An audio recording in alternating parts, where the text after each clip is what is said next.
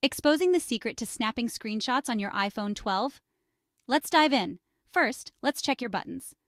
For iPhones with Face ID, press and release the side button and the volume up button at the same time. Got an iPhone with a home button? Press and release the side button and the home button together. Remember, using the volume down button won't work. Now let's tweak those settings for a super easy screenshot. Open Settings, scroll down to Accessibility, and tap on it. Next, select Touch, then back tap. Choose double tap or triple tap, and set it to Screenshot. Yep, it's that simple. Need to find your screenshots? Head to the Photos app, tap Albums, then Media Types, and finally, Screenshots. There you'll find all your captured moments ready to share. So the next time your iPhone 12 plays hard to get with screenshots, you'll know just what to do.